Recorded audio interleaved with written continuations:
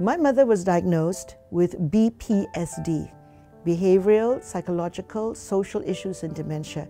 In a simpler form, it just means that she's very emotional, she gets very violent even, and sometimes unreasonable, and which made, therefore, the journey that I had with Mom a very difficult one.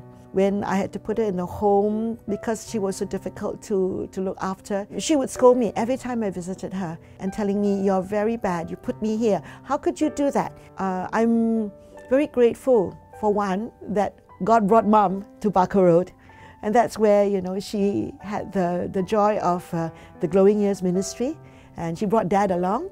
So even though my father was not a Christian, he enjoyed being with everybody and singing, and through that I got to know Chong Tian. He walked that journey with me, and it's like 5 years. That's how long before Mom passed away last October. The thing about dementia is that it robs the person who has dementia of who she or he really has been. That is the worst thing that can happen because it breaks the relationship.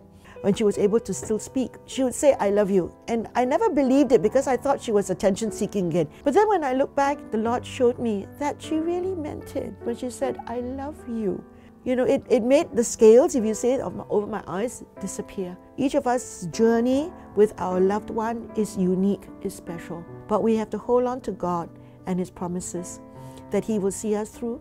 God will bring people into your life, and we need that kind of support. It's where the whole community comes together. And for us as Christians, we have the community of Christ. Use it. Enjoy that